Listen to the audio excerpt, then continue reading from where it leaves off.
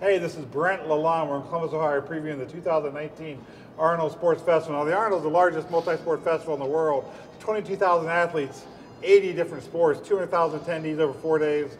A lot of strength, a lot of combat. With me is Troy Speakman, our boxing promoter. On our weekend, we got pro boxing, amateur boxing, guns and hoses boxing, which is police versus fire. Troy, what's going on this year boxing? Well, we got a lot of events scheduled for this year, the Arnold. The first one will be February 28th. It'll be guns and hoses.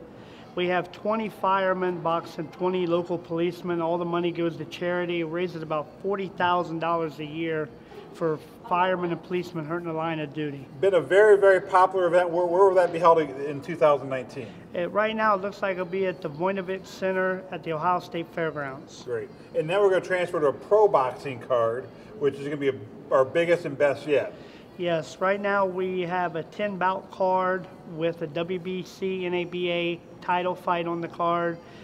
Jamie Walker versus Daniel Karpency will be the 10-round main event. Also, we have Charles Conwell, the Olympian from Cleveland, Ohio, will be on the card. It's an action-packed card. And that'll be on Saturday night on our weekend. March 2nd, yes. And then for the first time on the amateur boxing side, in addition to having all the kids and stuff that we've always done, Big Ten boxing for the first time.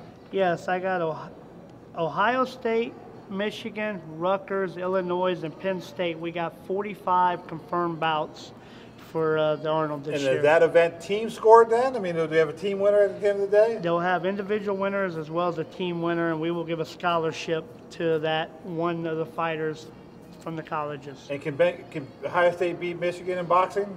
Oh, absolutely.